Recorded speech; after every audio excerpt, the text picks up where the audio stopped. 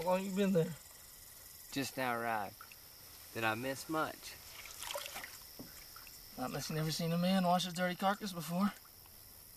Boy, you got a big old pecker for being such a little squirrel. Oh, is that what you come here to see, Dick? No. Your brother said that Jesse kept you in Kansas City some extra days. What was the reason? Well, I'm not at liberty to say exactly. Let me ask you this. Did Jesse mention that me and Cummins were in cahoots? Is that so?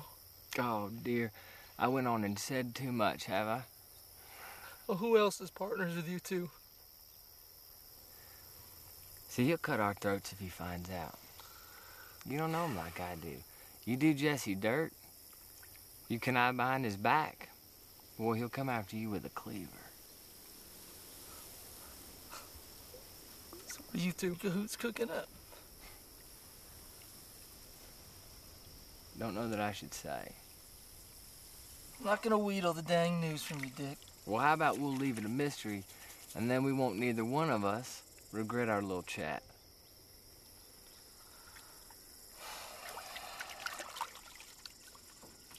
Can you hand me that 6-gun there, Bob?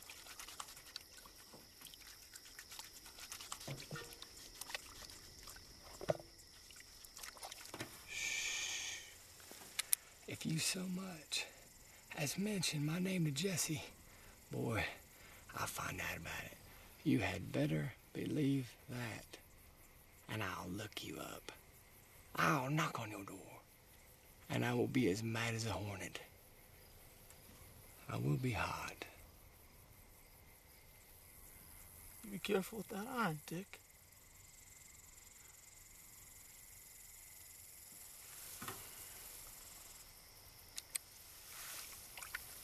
You know where I stand on these matters, and that's all there is to it. Me and you can be as friendly as pigs from now on.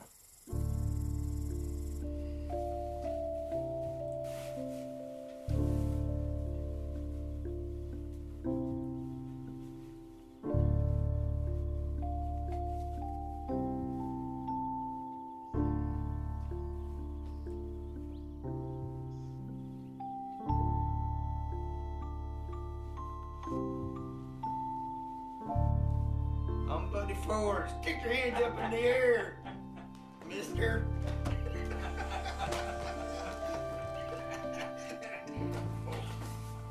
Oh, you have some nerve.